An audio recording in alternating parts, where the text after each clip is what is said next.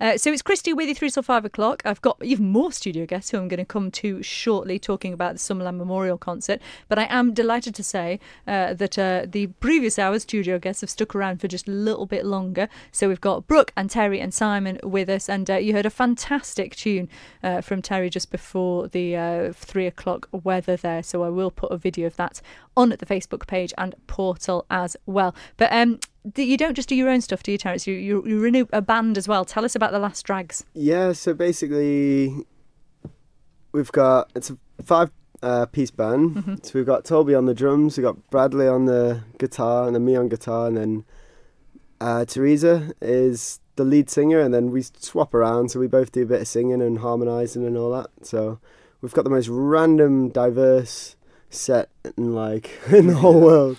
What sort of stuff? Give us an idea. Well, we got a bit of kind of like folk, then it goes to a little bit funky, and then it's rock and roll. So yeah, it's because I think it's because we got the two writers, me and Teresa, so then it's two totally different angles, so then we just get the most random. So is it all original stuff? Oh yeah, that's all originals. Amazing. So yeah, and then Toby's still in the works of recording our EP, so yeah, well, nearly there. Yeah, nearly there. And you obviously played at Dark Horse. I've seen a little video clip actually. It sounds so good. It really does. We're going to have to make sure we get to a gig of that as well. Simon, we're talking about recording, and we've been talking at the start of the show about Sound of the Glen. That recording people outside in the Glen has got to pose some recording problems for you. What are the biggest challenges? Rivers. Rivers and dogs. No, it's always something I've wanted to do, have a crack at, but it is a challenging thing to do, especially when you can't have any mics in shot, because Brook didn't want any mics in any of the shots. There was a bit of bitterness I want there. to avoid them if No, possible. well, yeah, that's right. That's all Brook's fault. It'd be easy without Brook. No, so you can't sort of close mic people then. It has to be ambient just, stuff. Fairly far away, and trying to get a nice balance of sound. Obviously it changes with every location, so we do a couple of shoots on one location and then move to another, so everything changes again. And you've got a river there, or people walking past you've got to contend with. Yeah, it's constantly changing. It's good.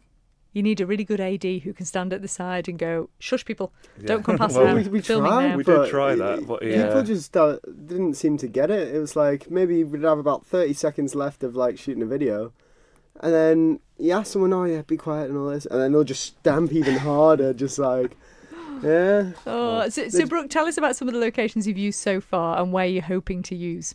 So we've only been to 3 so far, because the first session we did, it was before I got Talbot involved, actually, Simon involved. That was done at Summerhill Glen, so that was just with Terry and Teresa.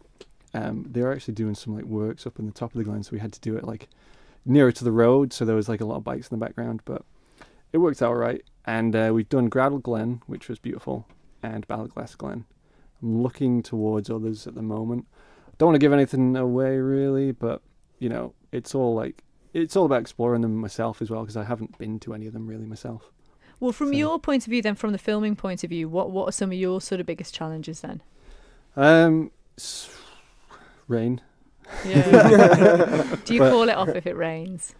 Well, we luckily haven't had rain on a day yet, so because we've had that great summer so far. As it's raining today, but we were actually going to have a session this weekend. It's kind of nice that we had to postpone it till next weekend because it's giving sun next weekend. Hooray! But, the sun is coming back. No, yeah. There's not much that gets in the way with filming. It's just trying to find a nice spot with some nice light. If there isn't too much light, it looks nice anyway. You are quite famous for doing filming at night time. You've got these fantastic time lapses at night that you're famous for. Are you going to do any Sound of the Glen at night time? Is that? I've kind of toyed with the idea, but yeah, I'm not sure how I'd present it.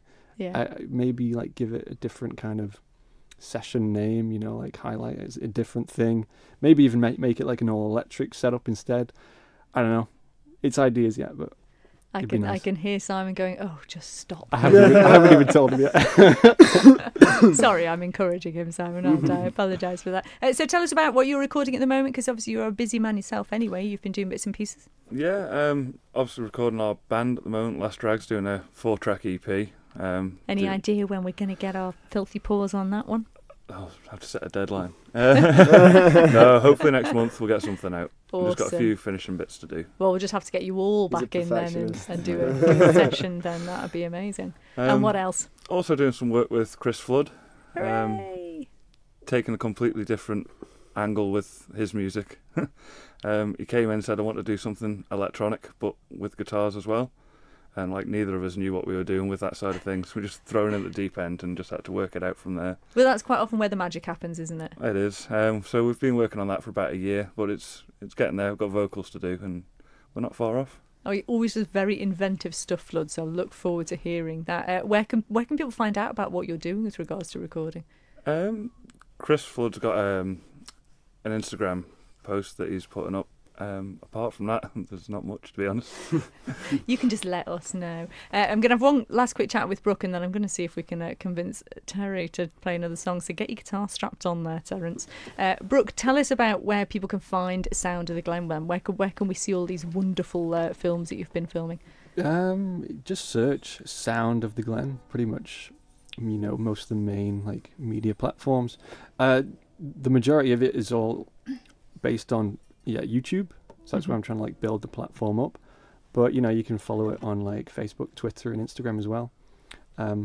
Just search for the name and you'll find it. And if you could choose any one artist or band from the Isle of Man or further afield to have in your Sound of the Glen, who would it be? That's a tough one. I don't know.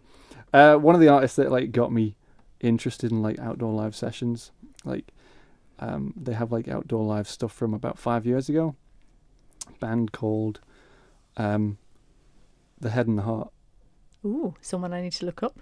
Yeah, I think their style's a bit changed a bit these days, but they used to do really nice low key acoustic stuff. It sounded really, really nice. So would you be up for other artists approaching you if they might want to do a Sound of the Glen? Yeah, anyone that wants to get involved, I'm happy to include them. The list is getting quite long now, so I'm trying to get through people. But as I say, it doesn't have to be limited to anything, whether acoustic or electric. We'll try and make something work. Even bands further afield, yeah. Excellent. Well, and as you were saying, Terry, as well, it's just a great way to sort of get your music out there in a really interesting way, isn't it? So, and speaking of, we are going to hear another tune now from Terence George, who was the first person on the Sound of the Glen film series. What are you going to play for us now, Terry? What is it? Jack and Storm, or tell me what you want. I can sense it. Come on. Whatever's more PG, I guess. Oh yes, do keep it PG. It is a Sunday afternoon. I'll be Storm. All right, Terry, take it away.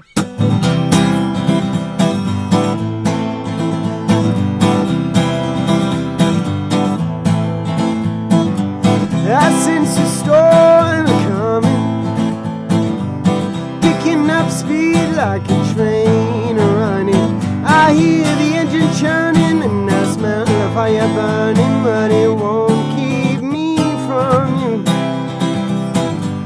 I see the clouds rolling my way. I try and take a deep breath and blow them away. Something's cooking for you and me, my dear, but it won't keep me from you. 'Cause you don't have to think about it too much. If we wanna make it work, we can always make it work. My darling, why do you dim your lights so low? You know we'll make it through, just like we always do. I know that you can change the weather, but you can just put on your best coat or stand under my umbrella. Just enjoy the ride. So let it rain, let it pour outside. I can't wait till it subsides. You may be cold, but at least you got your coat. Just stay by my side.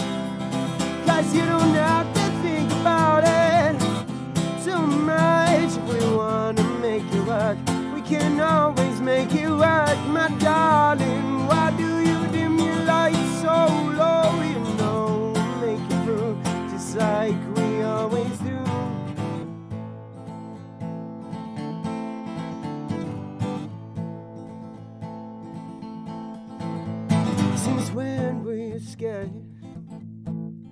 of a little rain? Since when were you scared of a little rain? Since when were you scared of a little rain? Since when were you scared of a little rain? 'Cause you don't have to think about it too much if we want to make it work. We can always make it work, my darling. Why do you dim your light so low? You know we'll make it through, just like we always